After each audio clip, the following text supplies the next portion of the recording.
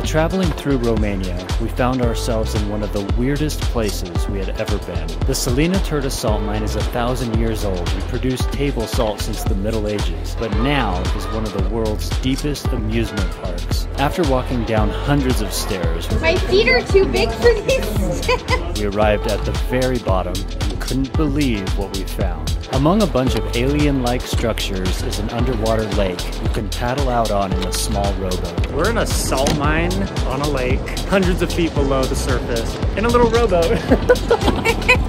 Then we played a friendly game of ping pong. This is the line for the elevator up, or we can take the stairs up.